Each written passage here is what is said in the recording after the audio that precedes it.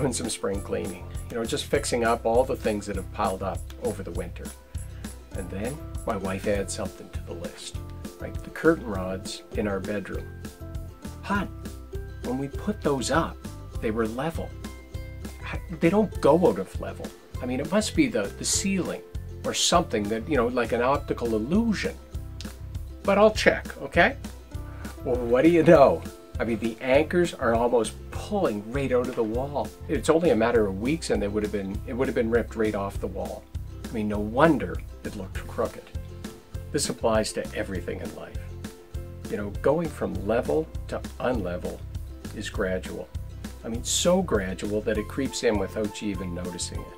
Left alone, like the curtain rod, goes from level to on the floor. And the curtain rod, I mean, it really just took a little bit of TLC and it was fixed. So for you, don't wait. What are the out-of-level curtain rods in your life, in your business? What people, systems, habits are you trying to convince yourself are level but aren't? You'd be surprised how easy they are to fix if you use a little gratitude. Until next time, I hope you find lots to be grateful for.